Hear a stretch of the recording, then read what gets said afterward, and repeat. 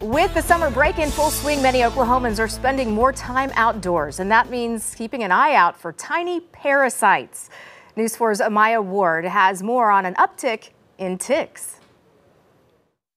State University professor is working with researchers in Southwest Africa with hopes of combating one of Oklahoma's most problematic parasites. My main focus has been on ticks and mosquitoes. Associate Professor Bruce Noden says studying ticks requires studying where they love to live, and in Oklahoma, that is the Eastern Red Cedar. In recent years, we've been looking at how Eastern Red Cedar, this plant that you see all around here, is involved with the spread of ticks and mosquitoes.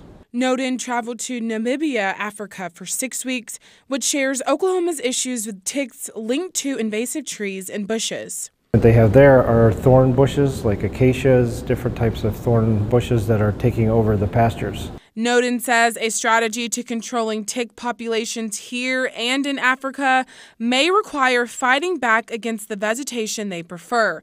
Until then, ticks are a health risk Oklahomans can't afford to ignore. Just be tick aware. Ticks are no joke in Oklahoma.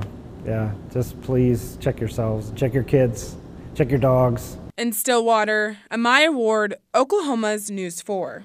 And Oklahoma has 11 species of ticks, and some are very hardy. The American dog tick, which can carry Rocky Mountain spotted fever, can live up to 2 years without a host to feed on.